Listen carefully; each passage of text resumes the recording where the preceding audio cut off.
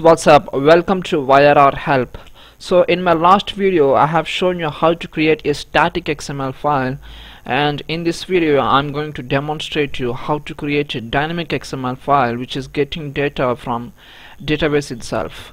So here I have included a DB connection page which holds few statements to connect to database and select particular test database.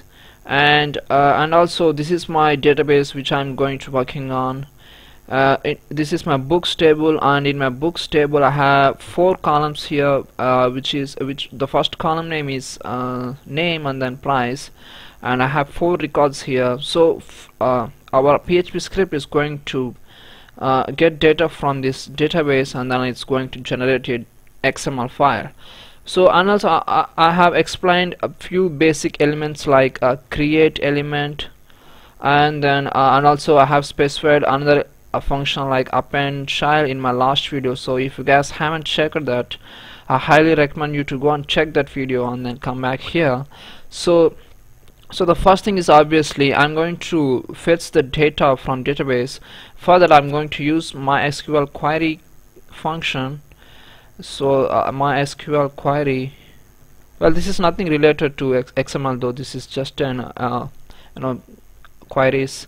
So here I'm going to write my query, that is select star from my table name, which is obviously books.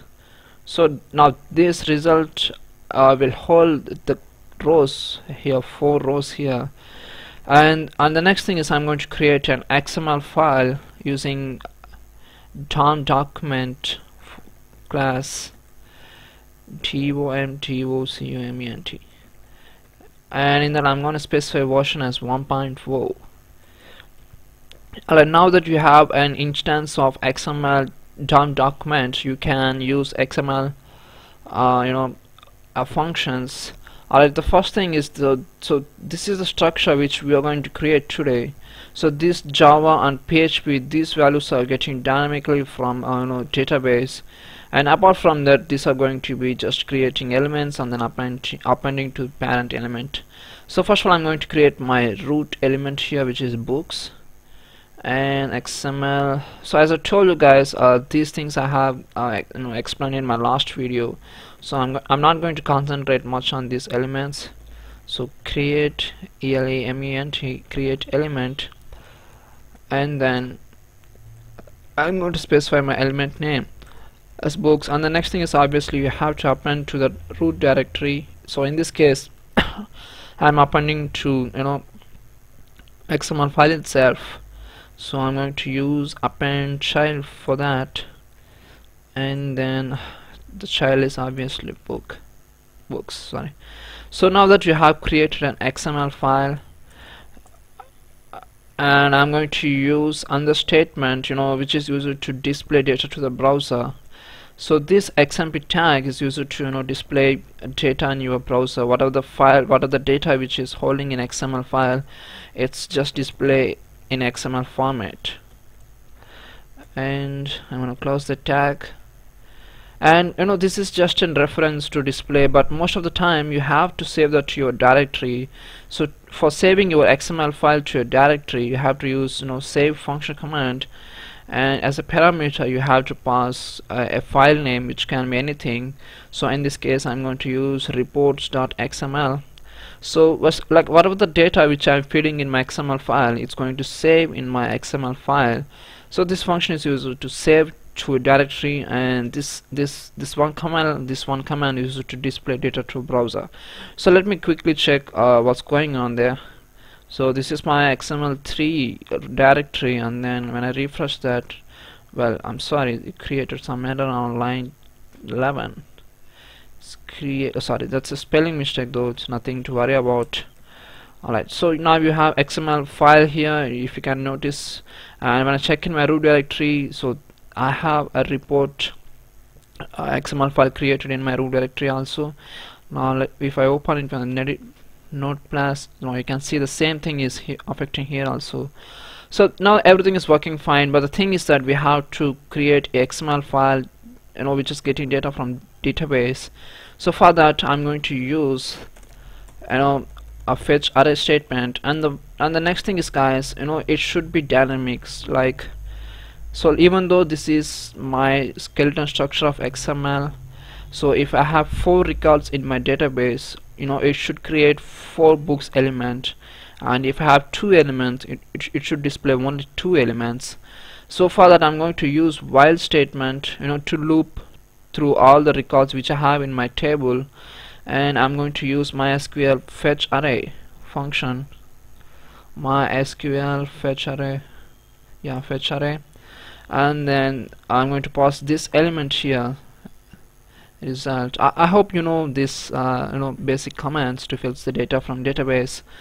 Alright, now we can write this book tags and the name tag. So I'm going to quickly create a book tag here, book. Again, the same thing, guys. You're just going to use create element function, and then and the other function is append child function. So those are the only 2 functions which you're going to use for the most part. And then my tag name is book, and then the next thing is, obviously you have to append that to your parent directory.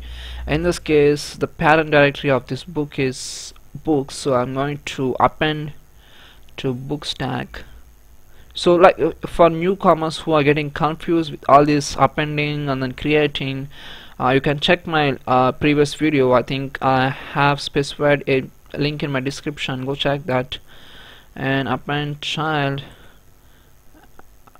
and then in the parameter you have to pass child element. So this is child element and this is parent element. There's nothing to confuse though. So let me quickly check that in my browser. Well, it's working fine. Let me zoom that.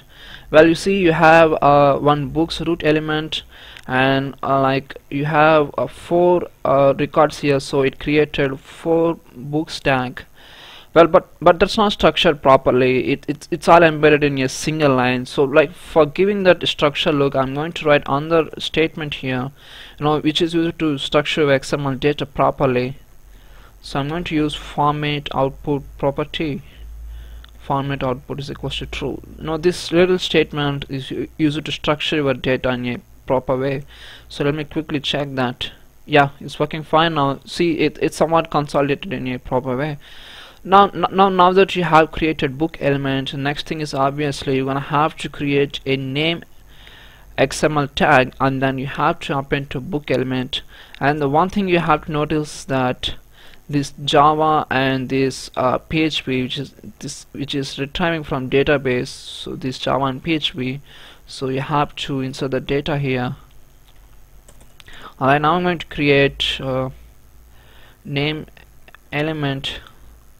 Again, the same thing, guys. It's very boring really using same function again and again. Create element, and then I'm going to use name tag, and as I told you here, you have to pass this data which is getting from database. So for that, I'm going to use this row element. Alright, row, and then I'm going to specify my column name here. So my column name is name, so NAME, name. Alright, and the next thing is, don't forget to append that to parent directory, book create element, sorry, append child. I'm sorry, I'm really sorry. Append child, and then you have to pass that child element here. Right, let me check. Yeah, it's working fine. As you can notice, see, you have name element, and then you have Java, which is Java, PHP, C, and JavaScript. So these things are fetching from database. So this is what I mean dynamic XML though. And though it's completed, we still have to create on the price tag. This is just a copy paste thing. No, you don't have to worry about it. This is price. This price, and then here in my database also I think it's price only. Yeah, it's price, so I'm going to use price tag here, and then don't forget to change child element here, price. I hope it works fine now. Yeah, it's working fine. As you can see, this is the exact structure we want. And if I go to my root directory, you can still see the report XML page here. yeah, where is that? Yeah, here.